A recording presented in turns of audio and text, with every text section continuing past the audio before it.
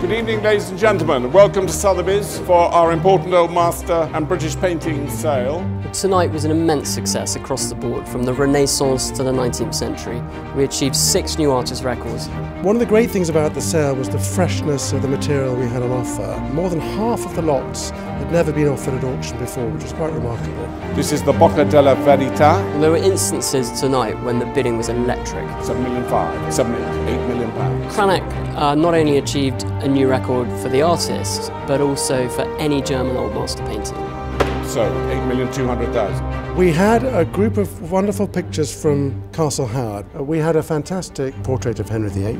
Sold, 800,000. The painting by Ferdinand Boll of an 8-year-old boy made a huge price, smashing the previous artist record. So, 4,500,000. We also had a serene view of the Grand Canal by Bernardo Bellotto, painted when he was only 17 years old, and also a very beautiful painting of the 6th Duke of Devonshire. It's a treasure trove, is Castle Howard, and to have these pictures, which really hadn't been on the market for at least 2 centuries, it's a great privilege for us to handle them. Tonight we saw really broad and deep bidding on British painting. John Martin's extraordinary imaginative view of heaven and the rivers of bliss achieved a new record for the artist.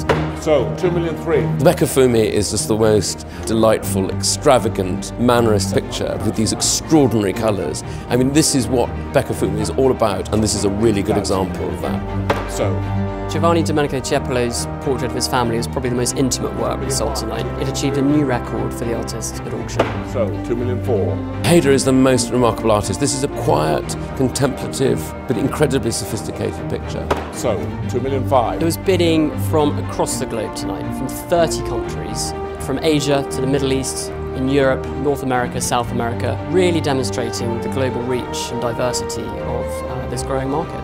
It's great to play a part in the history of a painting, even a small part, and tonight we did for some great works. All done. So, thank you very much, ladies and gentlemen.